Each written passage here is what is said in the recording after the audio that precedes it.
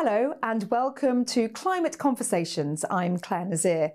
Every September, as autumn arrives, the UK enters a new storm season. One question which is often raised is how much is climate change influencing storms in the UK?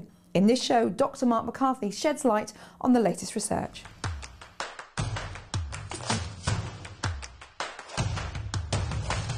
The UK's storm season runs from September through to the following August. But why do we see more storms in autumn and winter than summer? The answer lies 30,000 feet above us. The jet stream is a current of fast-moving air that circumnavigates the globe. During autumn and winter, the temperature difference between tropical air masses and Arctic air creates a more powerful jet stream as they clash from the north and south. This temperature contrast fuels the low-pressure systems that develop across the North Atlantic and track towards northwest Europe, steered under the influence of the jet stream. The colder Arctic air means the jet tends to be shifted southwards, with a greater chance of these winds being closer to the UK, albeit 8 miles above. Recent years have delivered some memorable storms to the UK. The 2023-24 storm season saw 12 named storms, the greatest number of named storms since the first named storm season in 2015. From Storm Babette's flooding in October through to a succession of systems, including Kieran, Debbie and the powerful Storm Isha in January 2024, which prompted a red weather warning. Storm Dara in 2024 brought unusual northwesterly winds that toppled trees across the country, while Storm Bert delivered the devastating combination of heavy rain, strong winds and snow to North Wales. But when we look at the data, what patterns emerge? To understand if and how climate change is affecting UK storms, we need to examine 4 key elements: wind, rain, storm frequency and storm track. First, wind. Are UK storms becoming windier? Here's Met Office climate scientist Dr. McCarthy.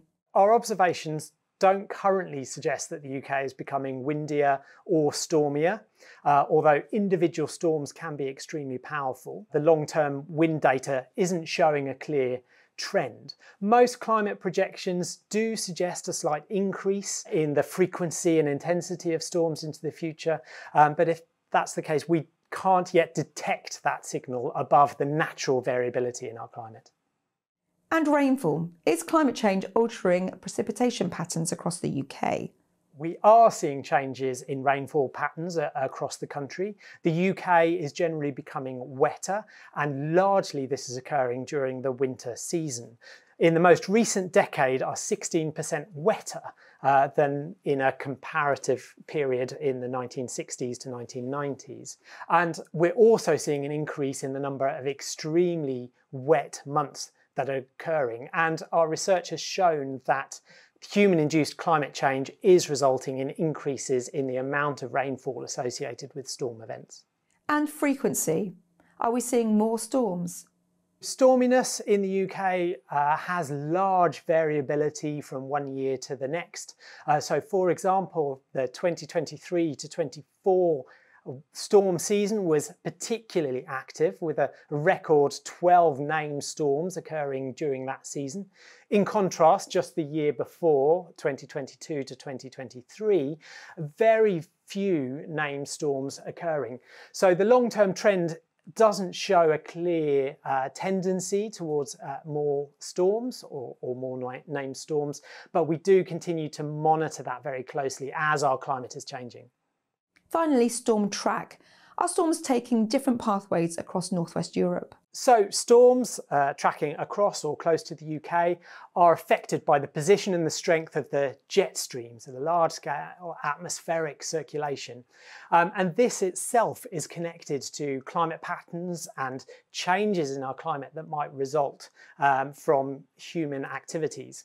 So there's very active ongoing research into how climate change might affect the jet stream, but the UK's position and our geography means that we will continue to experience storms as a fundamental part of our climate. While individual storm winds may not be increasing, other changes are amplifying storm impacts. Sea level rise around the UK is accelerating, making the risk of coastal flooding during storms more likely. The most extreme sea levels in 2024 were associated with Storm Kathleen, which coincided with spring tides and was influenced by high background mean sea levels. We are witnessing fewer, colder nights, with milder air dominating more often. Warmer air holds more moisture, potentially intensifying rainfall during storm events and increasing the hazard from combined high wind and driving rain. We tend to get fewer named storms through the summer, but the risk of torrential rain during localised showers and thunderstorms is increasing. More about that another time. Understanding how our climate is changing helps us prepare more effectively. Each September, as the storm season begins, the Met Office continues to monitor and forecast weather patterns, and with support from the public, names the storms that shape our weather. Naming storms plays a vital role in raising awareness of severe conditions and helping people protect themselves, their property and their businesses. Because in a changing climate, being prepared and adapting for the future has never been more important.